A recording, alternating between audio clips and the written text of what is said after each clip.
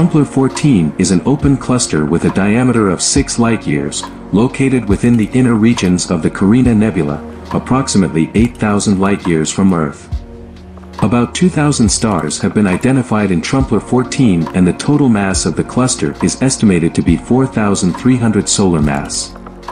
Because the cluster is only 500,000 years old, it has one of the highest concentrations of massive, luminous stars in the entire Milky Way. The prominent dark patch, close to the center of the cluster, is a so-called Bok globule.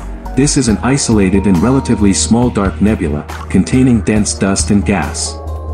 Diamonds are forever, but these blue-white stars are not.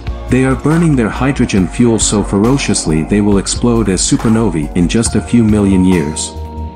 These fireworks will kickstart the beginning of a new generation of stars in an ongoing cycle of star birth and death.